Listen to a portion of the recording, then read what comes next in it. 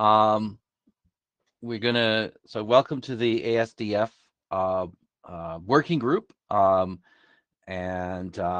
we'll just go through things here. There we go. So note well, you've probably seen this already, but if you haven't, then please take a look um, at the note well, ask some questions, and there's quite a number of people that you can come to, friendly ADs, working group chairs. Um, Please be nice and professional. We're a pretty small group, so if you have something to interject, then to the extent of politeness, please just do that. You can just turn on the mic, or you can go in the queue if you aren't ready. If you aren't trying to speak to the point, but you have another point, then um, put yourself in the queue, and we'll get to you. But if you would just want to interact on on a particular point, then I would say don't stand on the queue at this point. So there's some more details of the note well. You want to know what's going on, read BCP 9 and the other ones there. I'm sure you've all seen it. So today we're going to go through a bunch of things, specifically status update on the group, and then we're going to get right into the SDF 1.1 features and the results from the hackathon. Is there any other items that someone thinks needs to go onto the agenda at this point? Now's the time to ask. Hearing none, we're going to move on. So there is a Kodi IMD which is an Etherpad for the notes. Ari is is adding things. Please feel free to add, correct, and copy and paste as you wish into it to things. We are using Meet Echo. If you aren't on it, then you probably can't hear me, but you may be on the audio queue. There is a Jabber room that you can connect directly to, or you can also click on the tab with the two red, well, they're red on my screen, balloons to there. And the blue sheet is managed by Meet Echo, so you don't need to do anything, and we have a note taker already. So our working group was in fact chartered finally in October. My name is Michael Richardson, and my colleague is Nicholas Waddell. We are the co-chairs of this working group. So hello, and thank you for coming. We had a bit of a hallway meeting as the working group was still in the forming process, and we did a bit of a YouTube SDF 1.0 tutorial. So basically the results of that are on YouTube. If you want to know a lot about SDF then and how it came to be, then please go there, and we'll be doing a few minutes of that here. We did have one virtual interim, November 2, as I recall, and we adopted the initial draft, IETF, ASDF, SDF. That's a bit of alliteration there. And so that is our 1.0 at this point, and we are working now on 1.1. There was a hackathon, which we're going to hear about last week, where a number of issues with or limitations with what we've called 1.0 were discussed and some solutions found. And today our plans are basically to have this meeting, and then we're going to plan essentially a virtual interim on approximately a monthly basis. And so we're looking to schedule one in December, middle way. And hopefully that time period that we pick for December will repeat every month for a number of months. So we have a mailing list. If you're not on it, you can get on it by going to this link, standard mailman type process. We are working in GitHub with the RFCs typically, so you will see issues being discussed in GitHub. Nicholas and I believe we have not yet hooked up the GitHub summary to mailing list webhook. But we will be doing that, so there will be at least a weekly summary coming to the mailing list of things that have occurred on GitHub. And we will, of course, expect that the authors will bring any large contentious type issues to the mailing list for a summary of what's going on there. And the goal of the working group is we are going to be running in a kind of implementation draft where we will say that certain things are relatively stable and could go into code, and other things may be less stable, but we'll basically identify which documents are considered stable enough to be implemented by the various filtering converters that are already out there, the tool chains. And it's a goal after a couple of iterations of this that we will get to the point where we're ready to publish a RFC. So I'm turning this over to you, Nicholas, to give us the short tutorial, the 5-minute version. Yes, or even a 2-minute version. We have, as Michael said, we have done tutorials previously, but this is just to give you a brief overview of what this is all about, or where this came from, the Asdf work and so on. The problem we started out with 2 years ago was basically that there were several standardized IoT data models, and I mean, OCF, OMA, ZigBee, and so on. And so while they were standardized, they were not really compatible. And while they could be made to work together, there was a high integration cost because there is basically no sort of standardized interoperability between these models. And so there was a group formed called One Data Model and liaison group between these couple of different SDOs. First, we tried to address this by selecting one solution, but that did not work. And then we came up with the solution to actually, instead of trying to select one, we actually introduced a new layer that facilitates translation between the different data models via a neutral format that was that could help with this translation. And this proved very successful. So we have translation established between a couple of these different ecosystems via this neutral format. And this neutral format is what's the topic about today, the semantic definition format, and which is now in IETF. So this slide was used a bit old, but it's now in IETF as this working group. And so in addition to the work in the Asdf group, there's also the work in the One Data Model liaison group. There's a link to it at the bottom here. Please go there if you want more information, because they are doing a couple of complementary things to the stuff in Asdf. So while the format is defined, specified, and developed in IETF, there is work on tool chains, work on sort of enabling this interoperability between the ecosystems, and also there is work to define a set of harmonized thing models or device models that can be used widely across these different ecosystems. So this was just a super quick recap to give you some frame of what this is all about. And so the rest of this meeting, of course, will be around Asdf and the work in the Asdf group, but this provides some frame about what this is all about. Yes, next slide. So just a few words around the Asdf work. As Michael said, we just kicked off. This means that we would like to reach out to additional organizations. We start out with the organizations that are in 1DM, of course, but we are super happy to bring in others. And obviously, the value of Asdf increases with the more that other organizations join, and we can create interoperability between all the largest set of organizations. So far, in the short period since we launched, we've been doing two things. One is we presented the Asdf work to OMA's Beckworks, DMSC group, working a lot with M2M.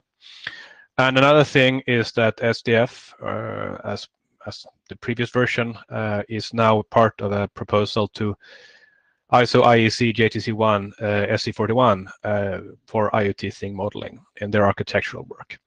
And this will, of course, eventually refer to the final RFC coming out of this group. So this is a bit of a call to action. If your organization works with IoT data models and you're not already involved, please let us know and talk to us, and we can try to loop you in and bring you on board in this. Yes, that was all.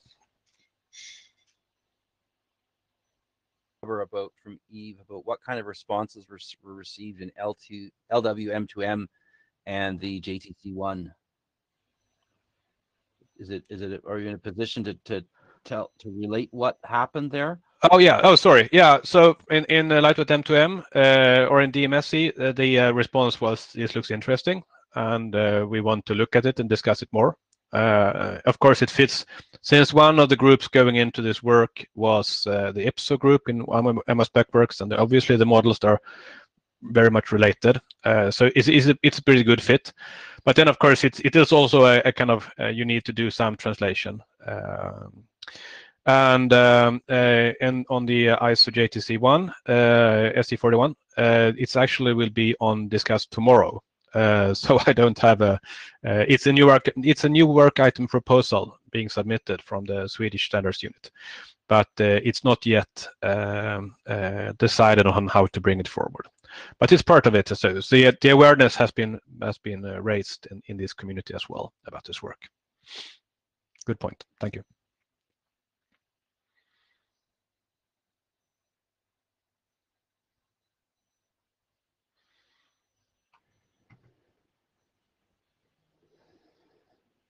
Okay. So I think I'm supposed to speak to the next few slides. I'm Carsten Bormann. I got dragged into the 1DM work about a year ago, and I have not invented anything that's in there. I have just tried to make it a document that people can use that ultimately will be able to get standardized.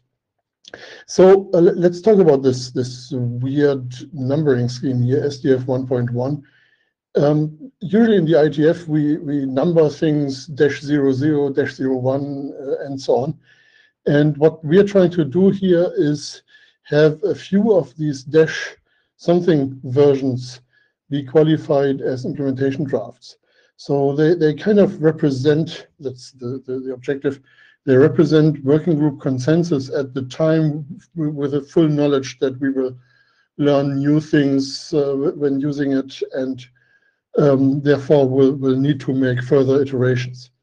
So Asdf 1.1 will be a -03 or -02 or whatever happens, that we actually have had something like a small working group last call for, and we agree we want to publish this, well, not really publish, we want to label the internet draft as Asdf 1.1. And we probably will have a 1.2 and a 1.3 and maybe even a 1.4 before we actually submit this to the ISG as a standards track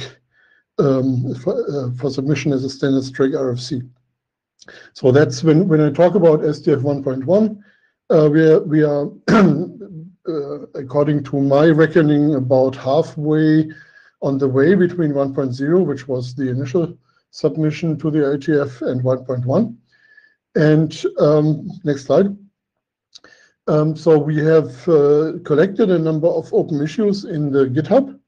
That doesn't mean we will not look at any other open issues anymore after we have closed these.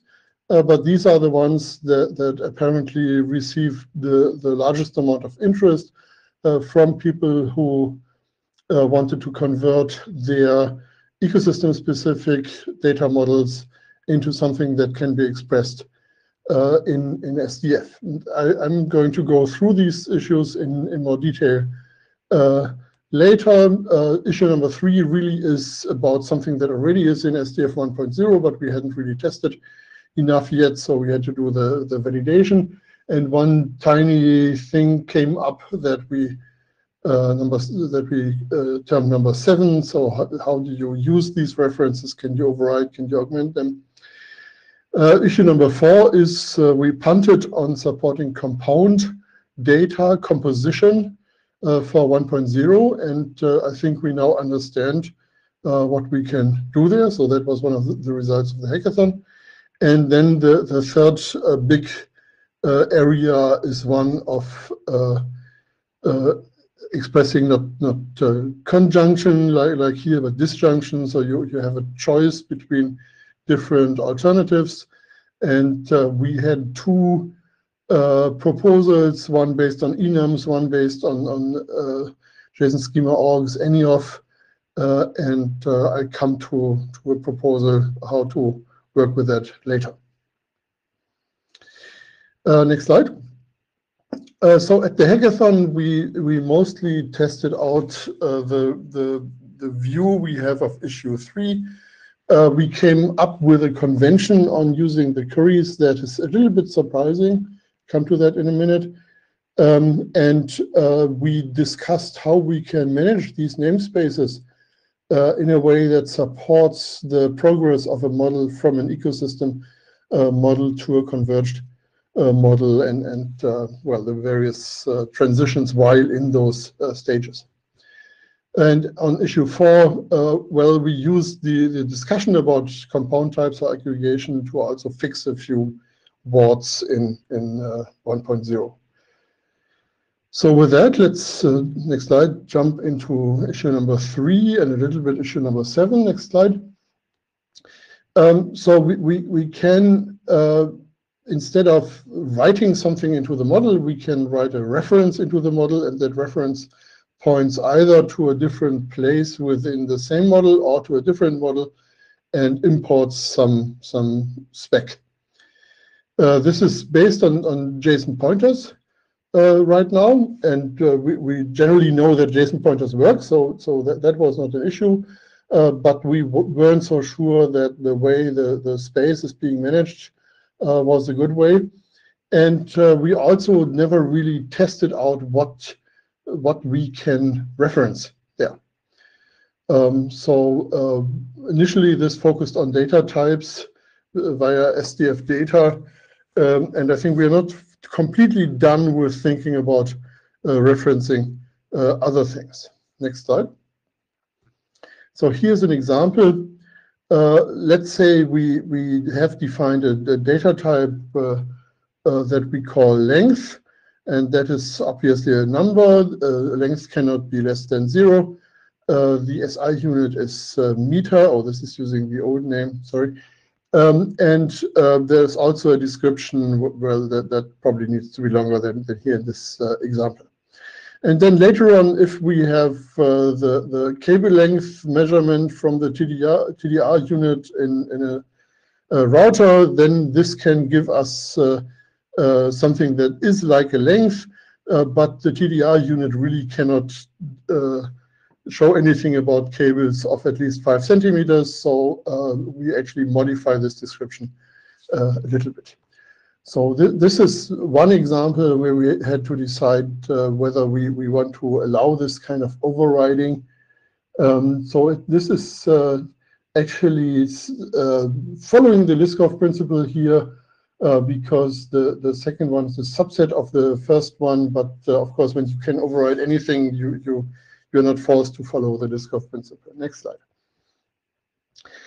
So in practice, this would occur in an Asdf property declaration, and so Asdf data is just a place where you can define things that can be referenced, or data types that can be referenced, and this is not by itself declaring an affordance. The affordance is declared in the Asdf property. So there is something called cable length that you can read out from the device. Next slide.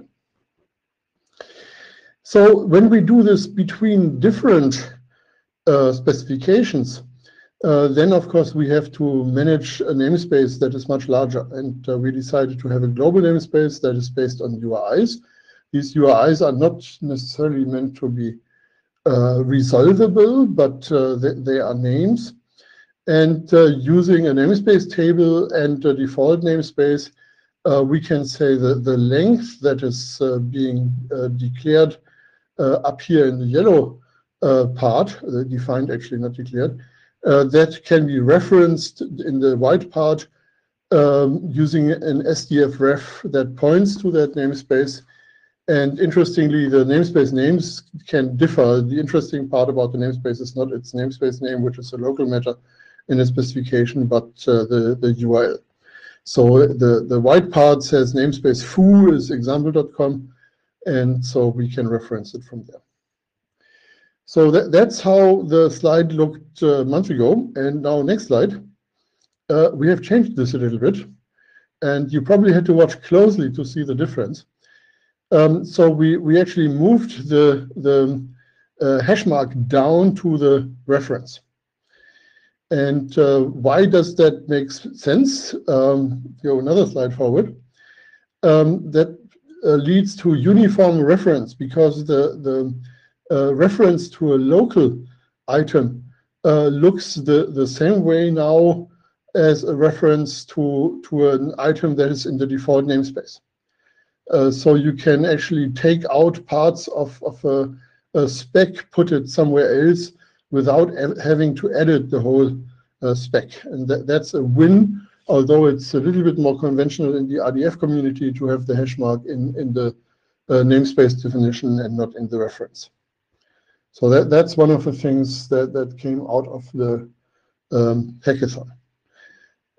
So that's, I think, pretty much resolved. We think we understand how this is being used, and in the exploratory part of the 1DM repository, we have a couple dozen examples that make use of this in one or the other way. But of course, so we should use all time we have to experiment further with this and find out whether we maybe also want to use this in different contexts than just referencing data types.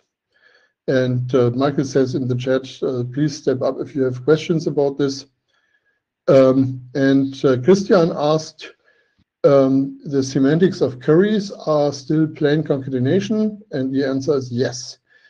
So what really happens here is that the hash /SDF data /length is appended to HTTPS example.com. So the path part is what gives you the uniqueness, and the part behind hash is a fragment identifier, a JSON fragment identifier that takes the form of an RFC 6901 pointer, JSON pointer, that says up there in that document, look under SDF data length, and you find it there. I find myself, I'm so used to Big Blue Button as a conferencing system that I'm pointing to places, and Echo doesn't support that. Sorry that you cannot see my pointer. Yeah, exactly, yeah. So any more questions about issue number 3?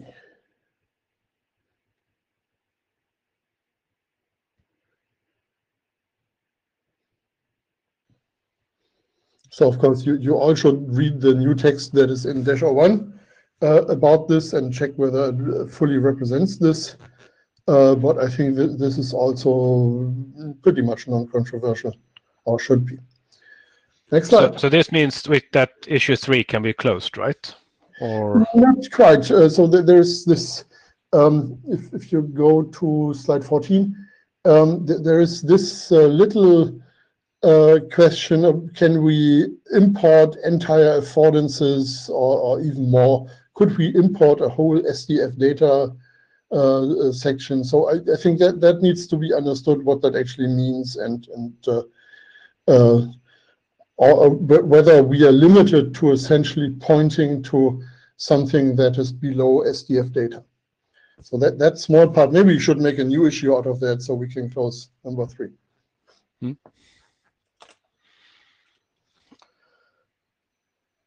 Okay, so let's move on to slide number 20.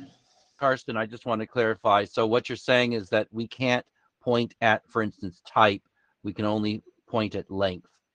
Is that what I understood you to say? That's what I'm proposing. Okay, just wanted to make sure I understood the statement. Yeah, so you can write down a JSON pointer for anything. The question really is what are the JSON pointers that are valid in an SDF ref? There's also SDF required, which probably has a different set from the SDF ref set.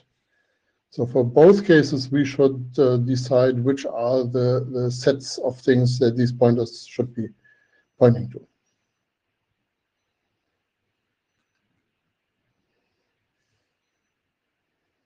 Okay.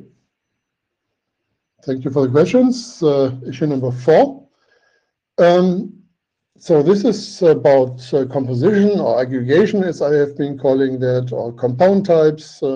We have many terms for this. It essentially means that we are constructing something out of multiple parts. And we punted on that for SDF 1.0, but we couldn't completely punt it, so we had something awkward for composing parameter lists. And this is on the way out now that we have real composition.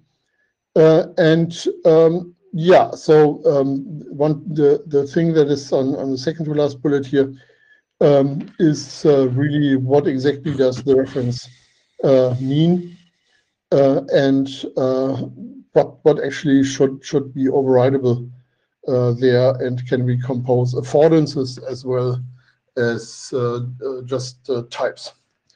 So next slide. So this is an example in the new syntax where we have two properties. One is called simple one. This could be the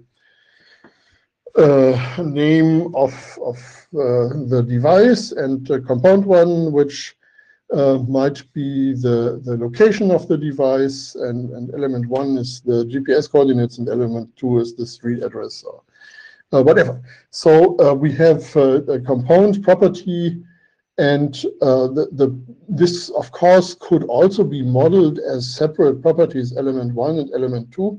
But in writing such a specification, there is a certain tendency to group things. So it's useful to have the compound stuff. We decided to use the same syntax JSON schema org uses for JSON objects. And that's maybe a little bit confusing, because we are not saying that this property then is represented as a JSON object. Because we are at the information model level. We are not at the level where we would make representation decisions like that. But because we are using a data modeling language to represent information models, it's pretty normal that we use one way of representing things as a stand-in for the information model property that we are trying to represent here. And well, a JSON object is a good way to group things together into a bigger thing. JSON schema org also has a required, and that thing is called property, sorry. In the compound, the word property means at least three things here. So this can be used to say that certain of the map keys, key value pairs, are required and others are optional. This is a bit clumsy, but I think generally the feeling was that we want to stick with what JSON schema org is using there to follow the principle of least surprise. So that's where we came out. Next slide. And now that we have it, we can also use this to build the parameter lists for actions and events. So actions have input data and output data. And in 1.0, we essentially built the input data and the output data as arrays of references to SDF data. Which means we could point to data, but we couldn't say what these data actually meant. So we can't say whether the intensity value that we are pointing to is a red, green, or a blue intensity value. And with the new way of structuring things, we have to write a little bit more JSON, but now we can actually put in names here. So for instance, the input data is the amount of squeezing you get from the hug, and the output data is the amount of comfort you get. Now, if you look at this, you may think, oh, there was a data type up there in 1.0, and that already had the information. And that works as long as all your input data elements have sufficiently different data types. But we ran into examples like the red, green, blue light, where the data types are actually the same, So the data type reference in 1.0 didn't tell you what it was. And now we get this in the name like squeeze or comfort here. So this is, once we made the decision to live with the fact that people might mistake with this with just plain JSON objects, I think this was a no-brainer.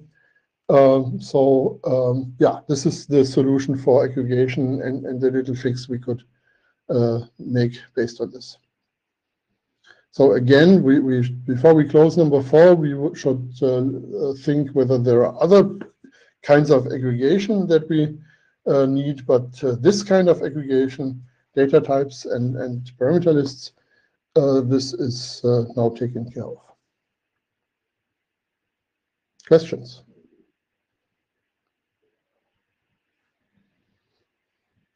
So let's go to the next slide. We have 2 issues, issue number 2 and number 5, next slide, that actually, when you examine them closely, are the same. Issue number 2 was about using something like the JSON schema org enum facilities, which allows you to define a type as a choice between a number of values. So you put in an array with values. And yeah, so this gives you values, but it doesn't really help you in actually defining what these values mean. So there is no place in JSON schema org enums to actually annotate them with any semantic tags. So this was not something that we could use directly, and for a while we had various proposals called Asdf enums, which would be almost but not entirely unlike enums in that you had a way to put the semantic tag there. And the other thing was that the JSON schema org also has an anyOf operator that can be used to build a type union of multiple schema descriptions. In 1.0, we didn't include that. We were hesitant to do this because we hadn't examined alternatives or choices yet. So we could actually put this in, or yeah. There isn't much of a difference between the two because they both lack a way to put descriptive information on the alternatives. Yeah, that's what we looked at. We looked at a number of examples. And of course, the convenience value of the JSON schema org enums is that, as it's usual when you just give text strings, then you think you know what these things mean. But it actually turns out that that's not always very clear. And just from a single text string that looks like an identifier in a programming language. And there are also funny little things like typos in those text strings, which cause immense pain when you repair them, and so on. So it's not necessarily exactly the way you want to do things. Next slide. As usual, let's look at an example. So this was an example that had been handed around for a while. We have a property called state, and that has 2 possible values, on and off. And of course, we could model this as a Boolean, but that's not the point here. Let's say you want to give them explicit names.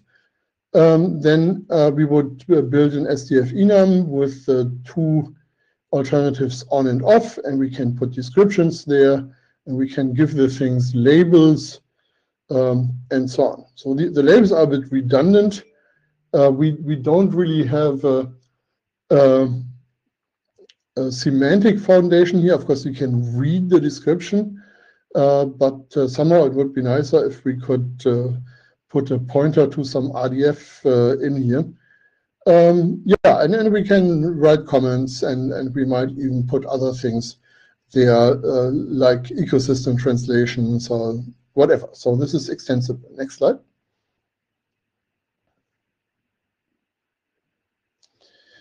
So I hope you can read this.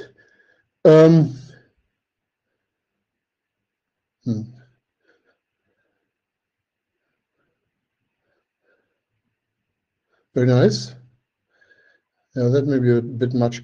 125 is probably the next you can do. Okay, so another example is right from, I think, was it Zigbee or Bluetooth? I don't remember. So they have a 1 byte number that can go from 0 to 255.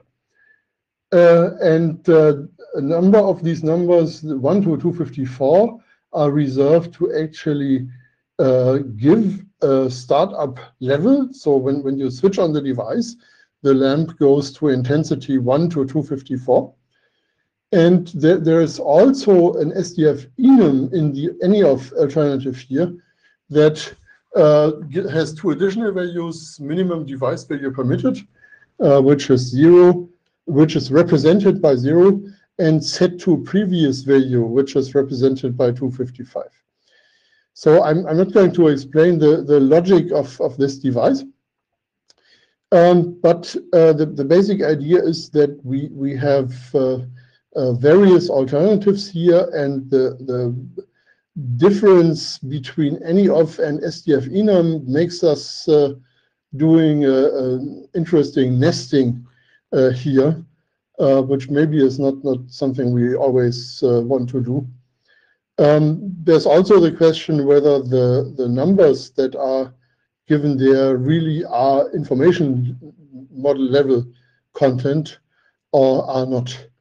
So there are some industry standards where it's not hard to say, most RGB devices have something that's going from 0 to 255, so let's go with that.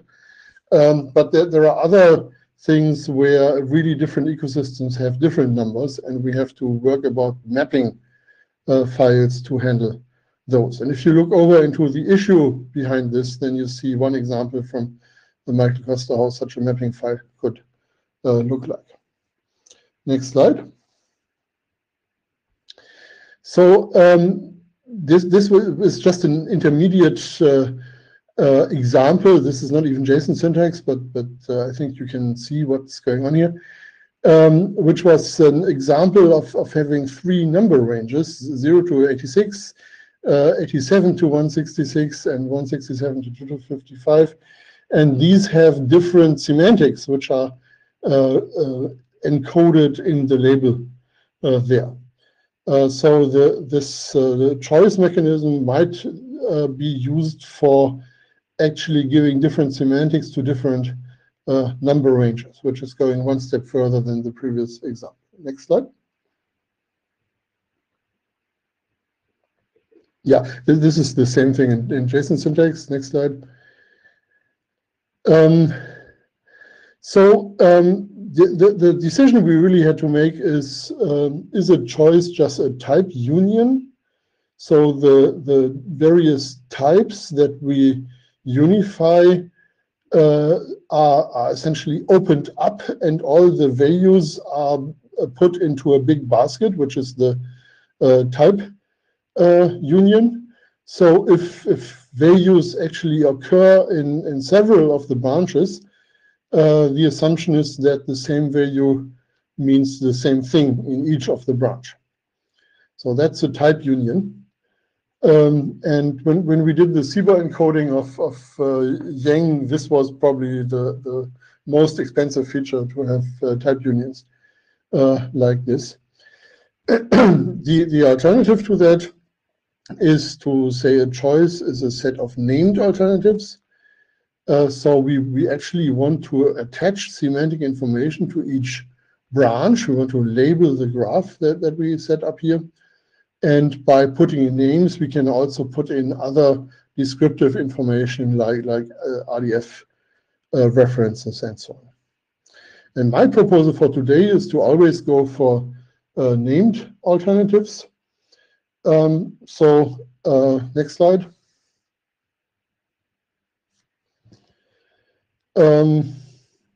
Yeah, this is just recapping how JSON schema org does this. Maybe next slide. The state example essentially just replaces Asdf enum with choice. It's otherwise the same thing. Maybe we don't need the labels. We can probably use the branch names as default labels, but you can add labels in any data type in Asdf. And we could also add semantic tags that ground this in some terminology. Next slide. And this is the example that mixed AnyOf and Asdf enum, and we now have a single choice that has both kinds of alternatives integrated. So we don't need the unnecessary nesting. All the alternatives are named. So the top level alternative is now named actual setting, and it can have a description and so on. So that's pretty much the resolution that I'm proposing for number 2 and number 5. So if you can go back one slide again. Any discussion of this resolution here?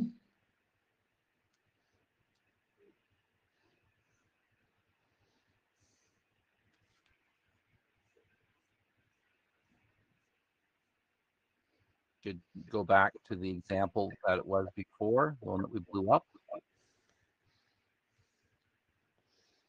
Slide 27, yeah. Yeah.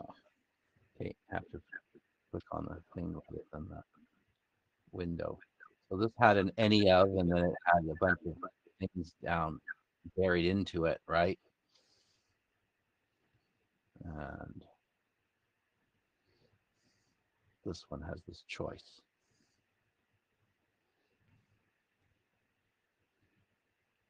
Yeah, so it's different from AnyOf because it's not an array, it's actually a map, a JSON object.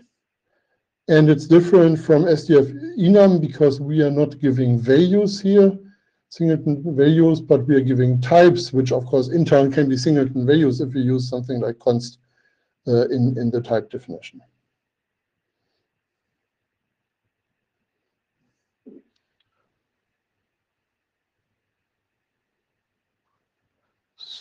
We have Ari in the queue. Ari, go ahead.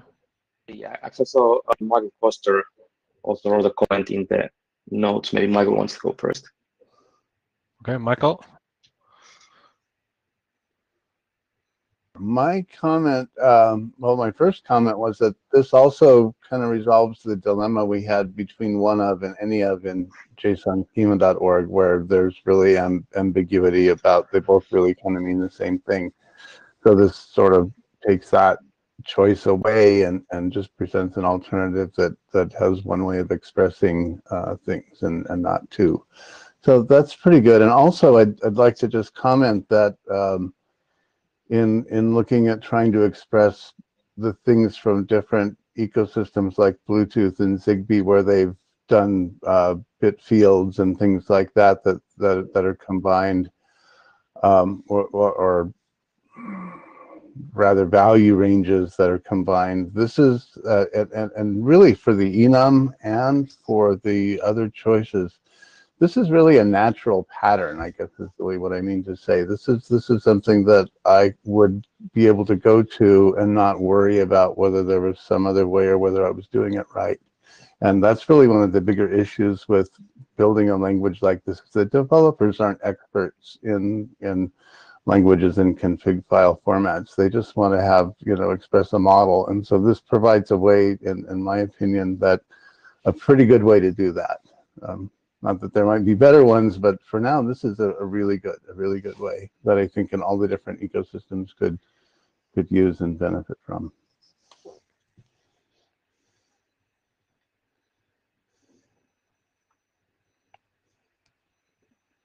Okay.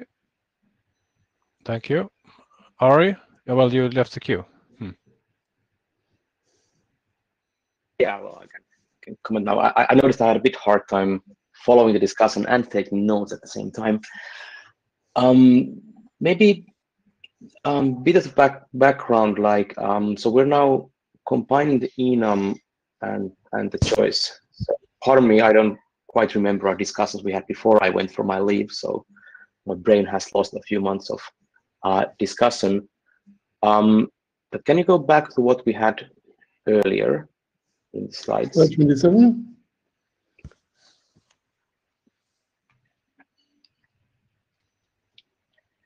Yes, and here it was so we could have either the property would have either a static type or it could be an enum. Here's what this tries to express. Is that correct? I don't know what a static type is, but among the types we have available are any kind of type and enums.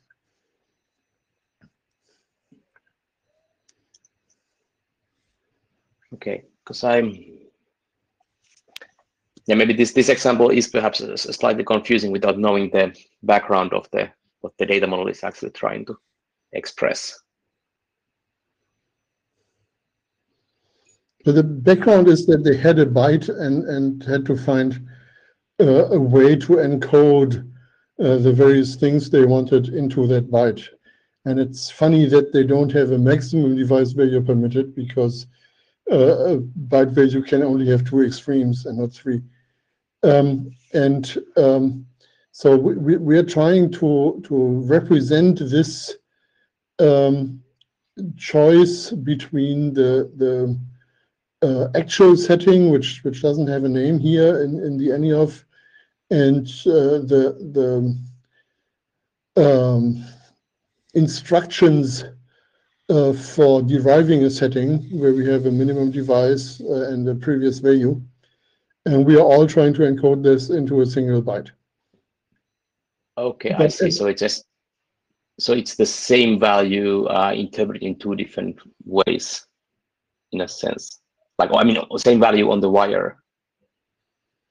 The value is 0, 1, 254, or 255, or something in between. Yeah, and if the value is 0, you interpret as an enum. If your value is 1 to 254, you interpret it as a level. Yes. I see. Good. That's really a representation thing, and not information medicine. Good. Okay, then if you can go back to the proposal. And so if I was standing at the mic in a room, you probably would have seen me. But what I wanted to say was that the actual modeled intention of this pattern, if you had out-of-band things, you would have probably left the setting at 0 to 255 and would have created two exclusive out-of-band states. And so if I was rebuilding this from scratch, I would create probably two resources, one that had the settings and maybe three settings, one which would be value, the other would be minimum, the other would be set to previous. And when I set it at value, it would use the scalar that was the value that would have the full range. But since they wanted to pack things, they took this other alternative. But you see that this pattern would be useful in modeling the intended pattern with the range that you wanted. It could be 0 to 255, and there could be two other things, and you would be free to map these in a mapping file differently if you wanted to, and implement them in any way you wanted, as long as you had the property of these being exclusive. And the fact that you express it as a choice does basically say that you want it exclusive. And this is what I mean by saying it's a natural pattern for implementing what the higher level intention, the semantic intention behind the weirdness in the model.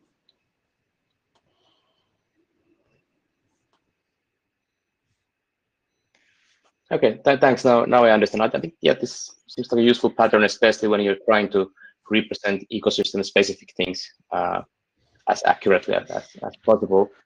Probably for the consolidated models, we would choose a slightly different way and then have it easier mapping to other systems, but ecosystem-specific models. Now I understand the use case here. That's Okay, right. The values, the values would go into a mapping file, but they're shown here just as a convenience, so we can visualize the pattern.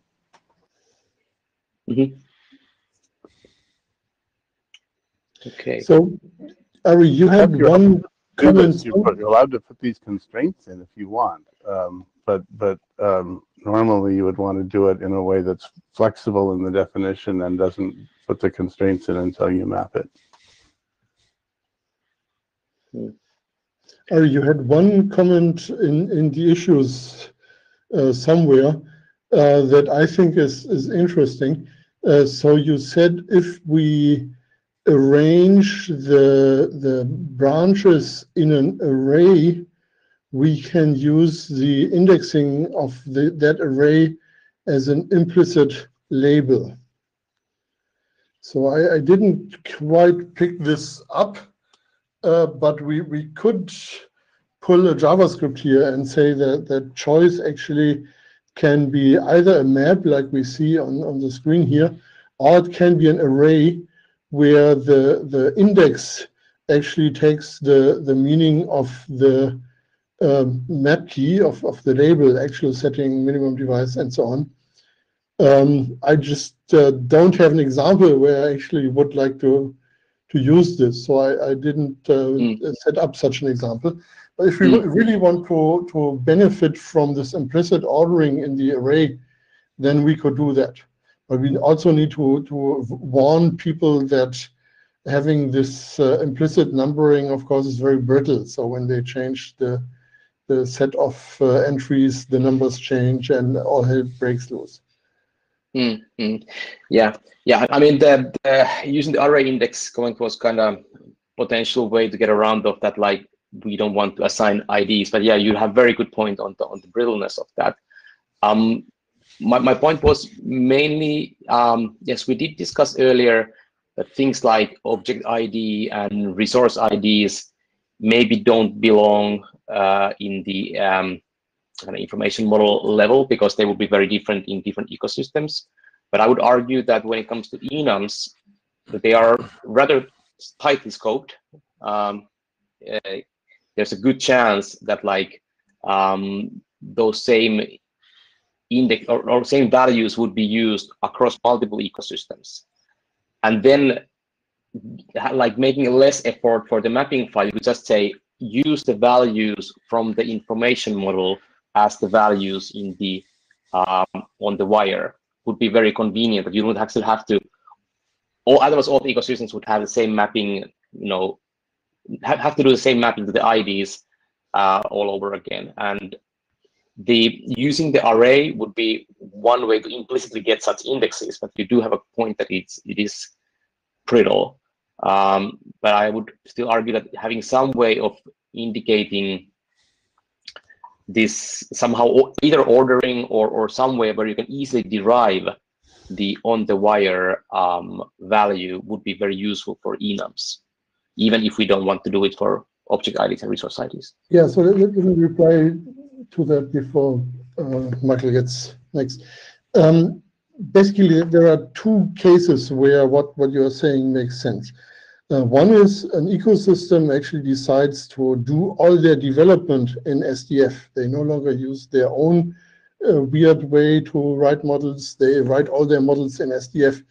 And for that ecosystem, it becomes very onerous to actually do their numbering in a separate file and set up all the back and forth pointers and so on. So for those ecosystems, we want to be able to put something like an ID in there, but it probably would be a good idea to label that ID with actually the name of the ecosystem. And in a converged situation, you may have this situation where there's just an industry standard way of giving R the number 0 and G the number 1 and B the number 2 or something like that. And there is no point in doing all the same ecosystem specific mapping for all ecosystems because all ecosystems use the same mapping. And that would also be a place where we would want to put IDs into into the model, in this case the converged model, and then we wouldn't have a need to generate tons of mapping files. So I think there is a good reason to have that, but I also think there needs to be a naming scheme that avoids collisions. Yeah, absolutely. We cannot dictate what is used. So I think it would be one natural way would be that the mapping file can always overwrite the default, or it's simply if you don't say anything, the default is used. But yeah, I can imagine there would be a lot of cases like when an ecosystem adopts a model from the converged set. But there is no conflict because they don't have that kind of a thing yet. Simply being able to use it as such would be convenient instead of needing to every time come up with a mapping. Just one small step less to do. And for those translators, that they could have, okay, this is the default case. I don't need any extra piece of code of doing mapping. I just do one-on-one can push the same values across. I think that would be valuable thing to enable. But again, probably we'll see with a few examples of mapping files, having those or not having those, if it makes a big difference. But my hunch would be that would be a useful thing to have, kind of default value for the enum. So what I wanted to say was that I think first we kind of probably resolved that just relying on an array index, which is an artifact of the chosen representation, which is already an approximation, is probably not a good idea. But fortunately, we have a facility called default that already exists in JSON schema that we can use to specify these, that really has a well-defined way of behaving that probably suits our requirements, as well as another one called constant. So I think what we need to do is look at default and constant of JSON schema, which I put in both of these in some different examples in different places, and see if that meets the needs of explicitly defining something that we might use for a converged model, or for, as Karsten said, if there was some industry standard numbering that we could build in. See if default or constant or some combination of that when an overrides actually meets the needs that you want. I think default is actually totally the wrong way to express this, because default means the entire range is available, and there's if the value is not present, then this is equivalent to the value being present and having the default value.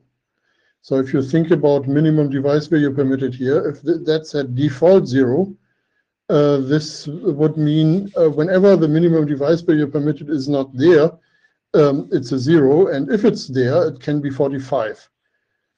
And that's certainly not what is intended in this example.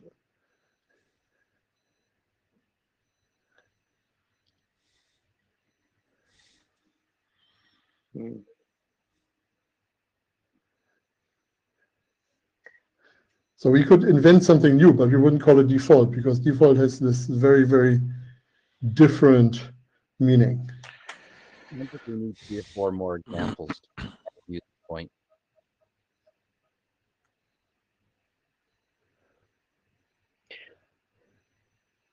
I think Michael put up an example in one of the issues. Trying to remember which one this was. Because we want an example with actually ID numbers, I think, if we want to resolve. But I think that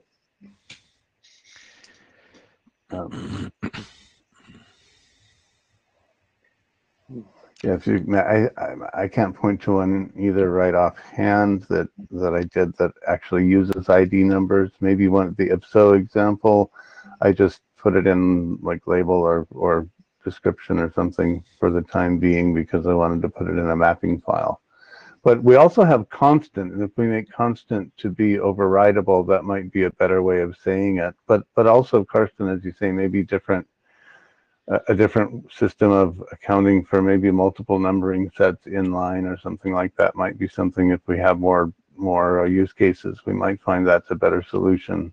But yeah, I guess I get your point on default. It's something I just used in the examples, but yeah, we don't want it to be put in if you don't specify anything. That's not the desired behavior.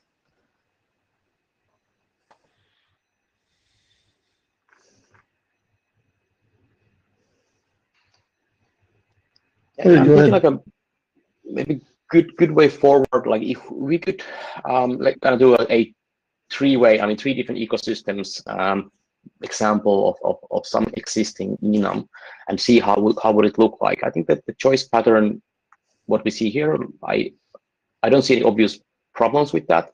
I mean, one potential thing to think about would be this array approach, but good points on the brittleness. So maybe this const approach is better for it, and then see how it looks like. But I think this is going to good direction. So if you have a tool that generates this, that tool, of course, can do the numbering and insert 0, 1, 2, 3, 4, 5 as labels into the choice. It's only when you do this manually that it becomes a little tedious, but it's not that tedious, and it also saves you from the brittleness. Yeah, it's not a good idea to use the array position to assign some ecosystem ID number that you're going to then depend on. So most languages that have this IOTA kind of thing where you have automatic numberings have a way to switch to a position in the numbering scheme in the middle of the sequence, which is easy to do if you can invent your own syntax. It just becomes very ugly if you have to express it in JSON. By the way, there's also an email that Wouter, no, not an email. Can you go to the issue list, issue number 2? That maybe we should do that, and I do that by stopping my screen sharing, starting my screen sharing. Yes. Application window, that one. Is that too big? We want to go to number 2. Yes. So right at the end, there is a comment from Wouter.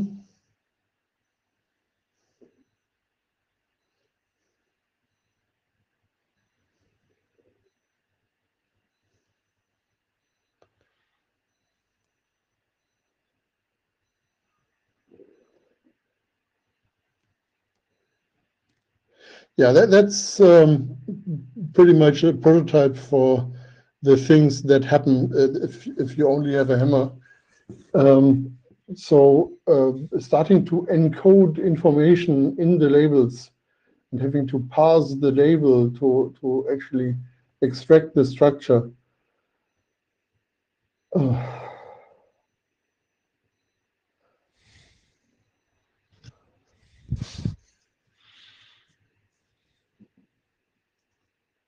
I mean, tools that extract JSON schema.org stuff and populate this from JSON schema.org won't have a big problem actually doing the renaming from whatever JSON schema.org uses to what we use. So they would rename both AnyOf and Asdf enum into choice, and they would have to invent some labeling for the AnyOf case. I don't think that's a big problem.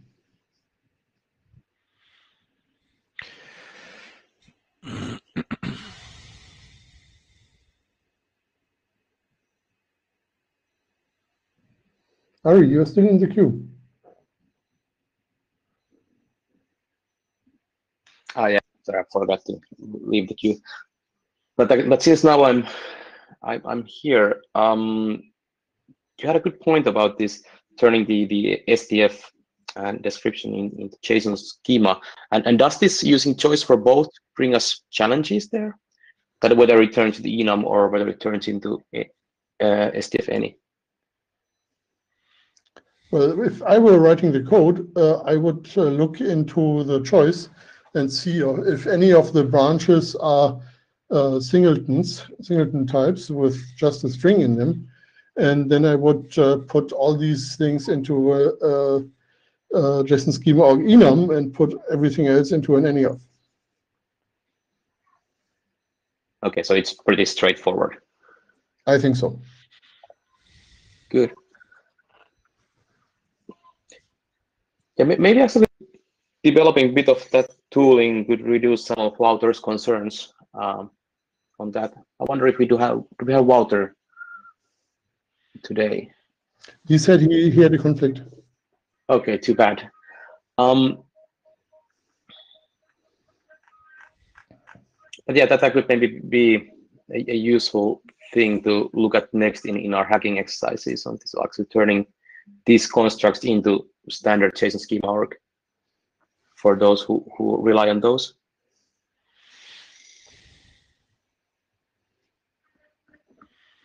Yeah, next week is a great week to do a little hackathon. I mean, all the Americans are doing their virtual Thanksgiving, but we Europeans can work together and fix this. Sounds good.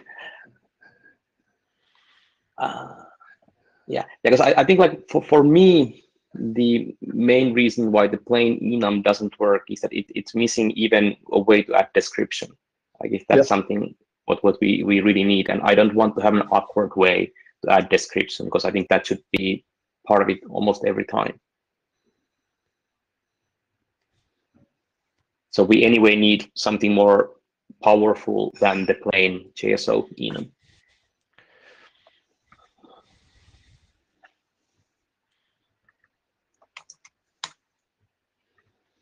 So Michael is also in the queue.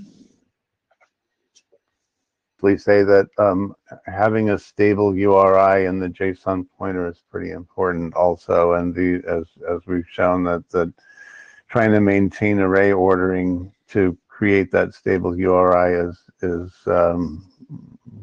error prone, brittle.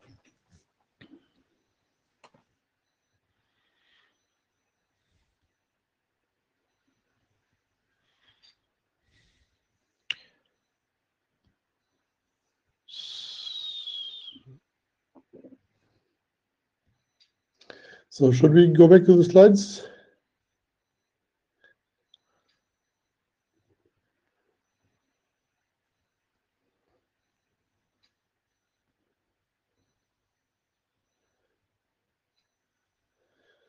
Yeah, next slide. So this finishes. Carsten, sorry, just on the previous one, did we really decide on what to do next? Because it felt like we are still in a bit of discussion. Should we implement the choice and test it out, as Ari said, or? Yes. I think we build more examples and convince ourselves that the way forward we have discussed actually makes sense. Okay, good. The key points was that an example and that a mapping to 3 different ecosystems was key. And I guess because they would each wind up with some conflict that would have to be resolved, or some inconsistency that wouldn't just be pick one of the two, right?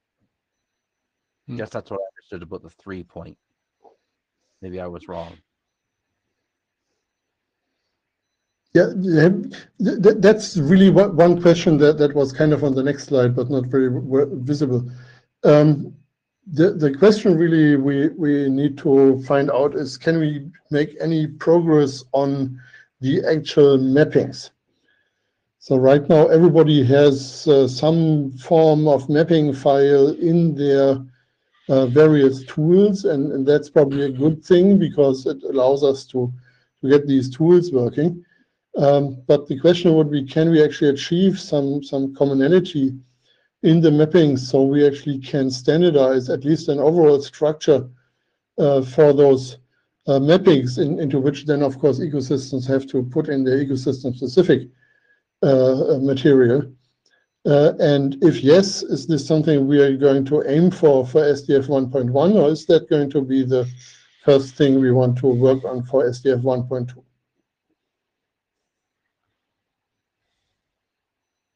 Ari, you're on the queue.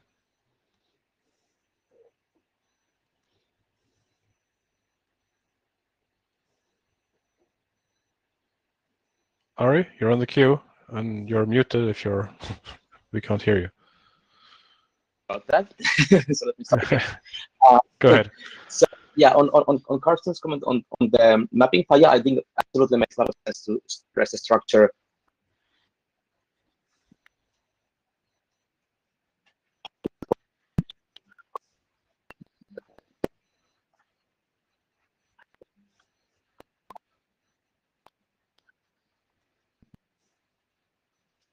Things we have come up with and what are the commonalities there. For these different ecosystems, yeah, as Margaret was asking, like, yeah, I think it's a key that we pick multiple and then we see how well this system maps to each, and if we see something that doesn't work with an ecosystem, okay, then we have to come back to the drawing board. And to that extent, I was actually interested of asking like everyone here in the session today, like I mean, many of you must have worked on different enums in different ecosystems. Like any reflections you have right now, or if you have something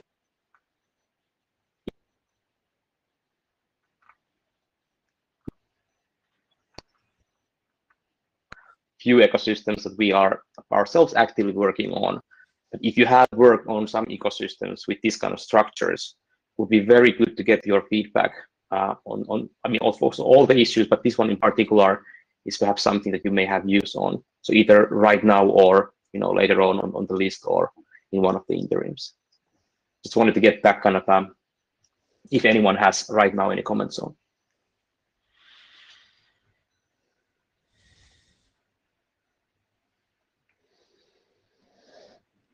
Okay, so with respect to the item number 3 on this slide, I think it indeed would be good to have an example that maps to multiple ecosystems, even if we don't standardize the mapping file exactly at this point in time. I think we can all understand the various syntaxes that we have been using for mapping files. So I still think we can examine this as part of examining this example and see if we really can close number 2 and number 5 in this way.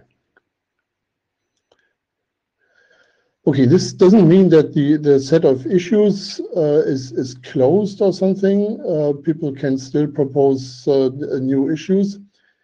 And in particular, number 7 probably needs another set of examples to look at. So that would be another thing to discuss.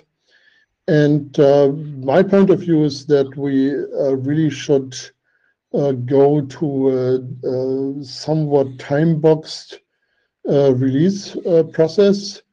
I don't have a detailed idea of what a good rhythm would be, but I think given that we have various holidays in the way, it may be a good idea to use December 8th as the date for a final draft for 1.1, which most likely will be a -02. And then do something like a comment period on that, or working last call, or however you want to call that. And then we use the comments on that to have a -03 that is SDF 1.1 under the Christmas tree.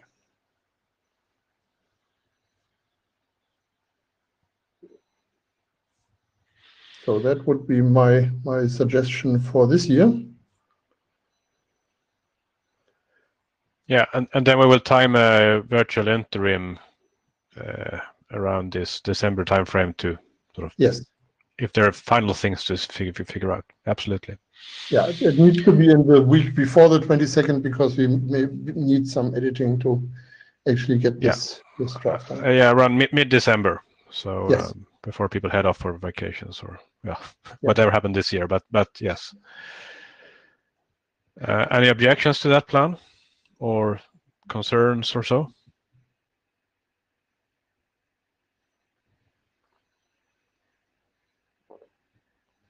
Great.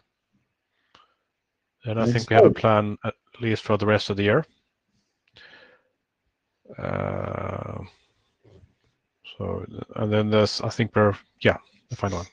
Carsten. Yeah, so for 1.2, I think we should really revisit our success factors and think about what we need to do to make this really work well. And of course, one success factor was enabling conversion of existing ecosystem models to Asdf.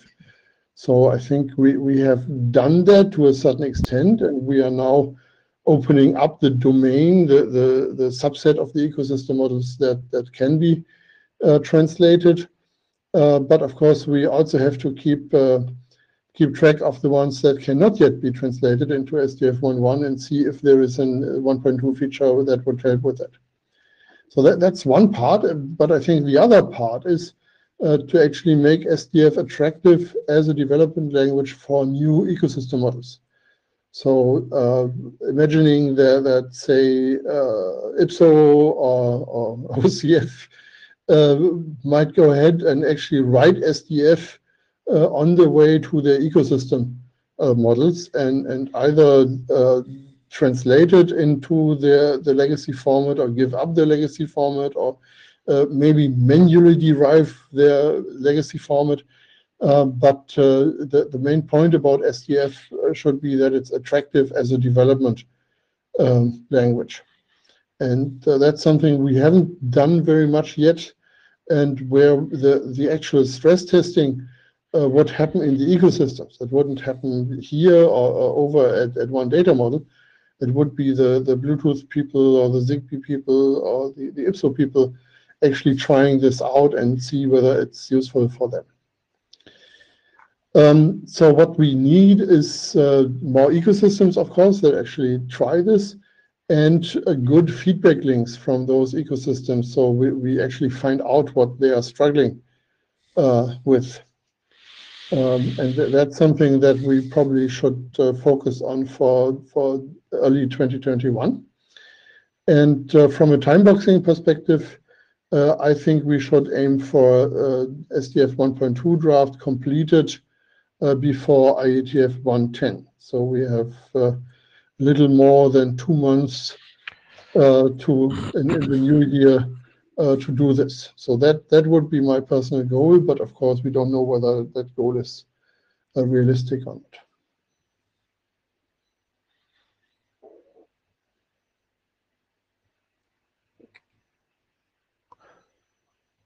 Okay. I mean, I think it's well, it's 2 months is not a very long time, but I think we'd have to revisit that early next year when we see if other ecosystems join up or not. But or I mean, as we get experience. But as a proposed, I mean, I think we can head for this. Okay. So that was my last slide. So thank you, Carsten.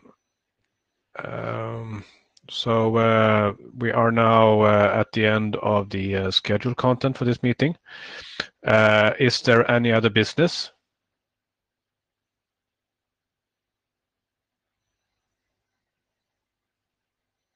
Oh. So I just thought I would put the calendar here. So there was a mention of this date, and there was a mention of this date.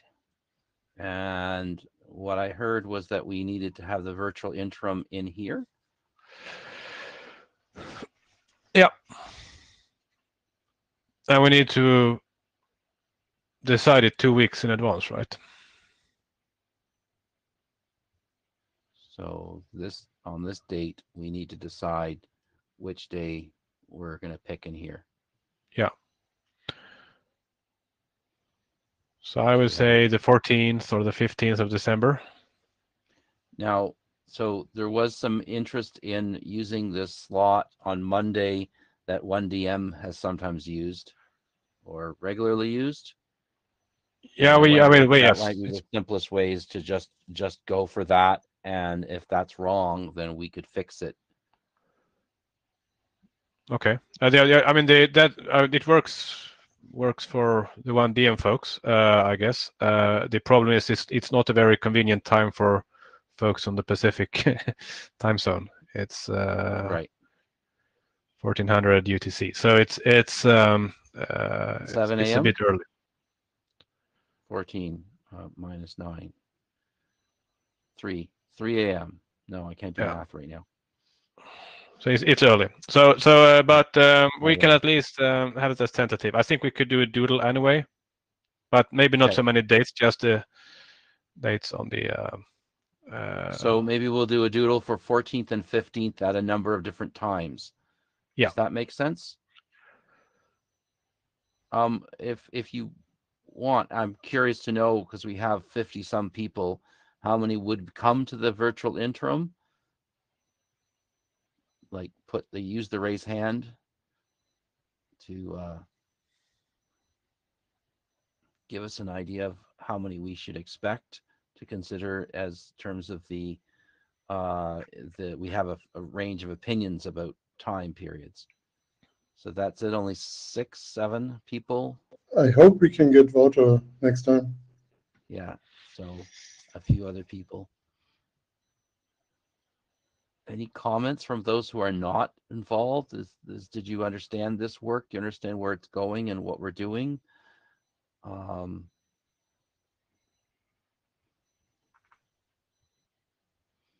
Yeah, I specifically want someone to walk up and say, I haven't read the document, but.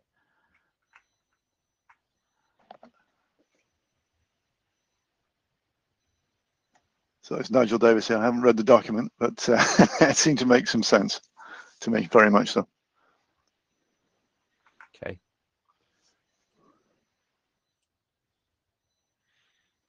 Anything else? It's not forbidden to end early, but on the other hand, I don't want to give up the time if there's something useful that we can do. If you don't mind me just asking a couple of questions, actually, I'm involved in work at ONF, and we're using UML as a modeling language, and we found that useful as for a representation. It's graphical, obviously not just textual. We actually have a set of tooling we have developed that we use to generate Yang from UML. Be interested in maybe just understanding how you would see UML, and also you talked about obviously different bodies generating their languages, or maybe abandoning the languages, but if not, generating languages from your more general language, more broadly applicable language. And I wonder whether you'd be thinking of generating tooling, or whether you'd expect them to generate tooling or whatever else in that area. So both use of UML and what your opinions are of that, and also tooling for language translation, which we found quite challenging, actually. But, so you're generating Yang from UML. I'm curious, do you then serialize it to what? JSON, CBOR, XML? JSON or XML, yeah, JSON. Yes. Okay.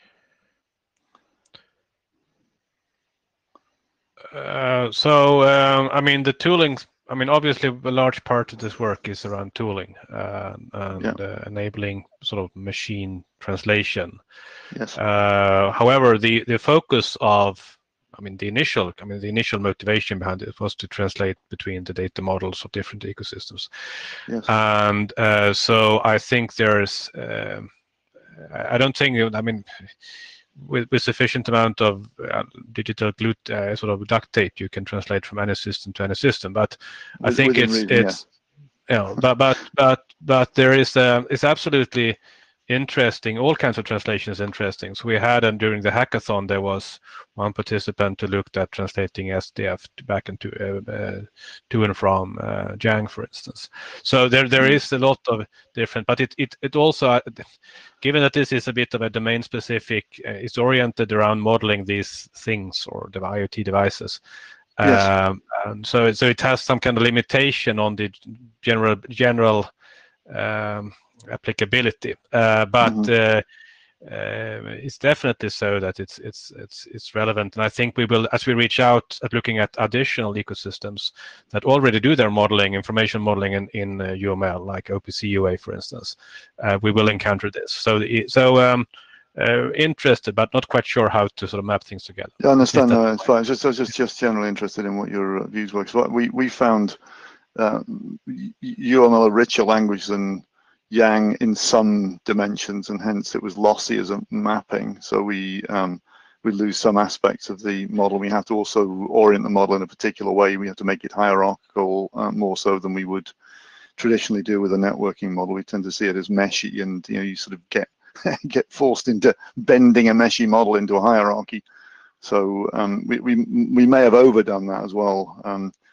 We may have been able to go for a forest of trees rather than a tree, but we seem to have gone for a single tree, and hence we've distorted our model in somewhat. But, anyway, so I was just interested in because we found some challenges doing the mappings. We've got a tool that runs, but it's not perfect, and we also found challenges getting people to write tooling. So I mean, what we have, yeah. So what we have today is basically the tooling that can translate, I mean, SDF from SDF to OCF and to IPSO and back and forth. And we've looked at the others, Bluetooth and so on, that can do that. That's a bit more challenging. But yet, even with these kind of limited application, it still generates. There's a bunch of headaches, and as you say, I mean, there's a lot of these kind of abstraction level headaches that you, in particular, when you need to address multiple receivers, so to speak. Yeah. So very interesting. Anyway, thank you. Very interesting. Yeah, thank you, Carsten. Can you maybe send a pointer to the ASDF mailing list, pointing to a few of your UML models and the Yang you generated from that? So that would allow us to. Yeah, I can try and do that. I can try and do that. So I've been to a couple of IETF meetings about 10 years ago. So get myself reintroduced into how to do that. But yes, I can do that. Yeah, certainly. Yeah, very simple informal message to the mailing list is all. Yeah, no, it's fine. It's great. Yeah, I've got some. We've got we're working GitHub, so I can send you links to that, and we have some documentation on the modeling mechanisms and approaches and so on. And in a very both of our repositories are very open. So in ONF, you don't even need a password to get the documents through ONF, and the Git obviously you can see. So we are not just interested in documentation. We are in particular interested. No, we've got them. I've got the tooling and the models in Git. So it's more the documentation explains the mapping rationale, and then the tooling in theory supports the actual mapping mapping definitions. It's not perfect though, so we have to do a bit of handcrafting at the end of it. But, so examples that you think are a good representation of what you're trying to do, that's probably the most useful part to have. I try to do that. I'll try and get a bit more involved in this because it does seem very related to what we've been trying to do ourselves. We're looking for a consistent common modeling approach across multiple bodies. We actually work with MEF, ITT, and I think about others. Yeah, MEF, ITT, ONF certainly at the center of the sort of relationship around UML. So okay, I'll aim to do that. Yeah, certainly.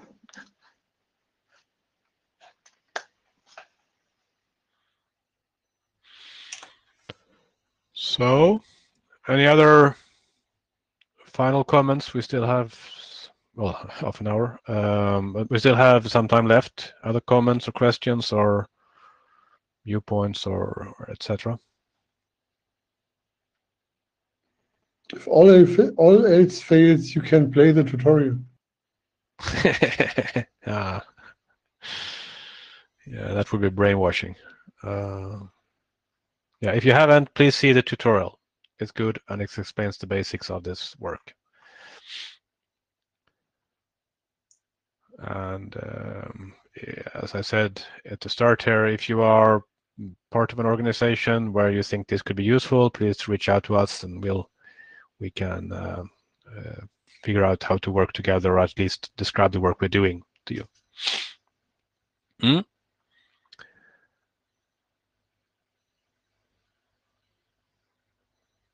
So I think we have, oh, here we go. Michael is quick. So this is, the times here are in time zone. It's in the time zone as mine is Eastern, so that would be 4 a.m. Pacific. and that would be 10 a.m. Pacific, or +6 to Europe is 7 p.m. So that's a bit late. Okay. Apparently, Great. I'm available on all those times. So.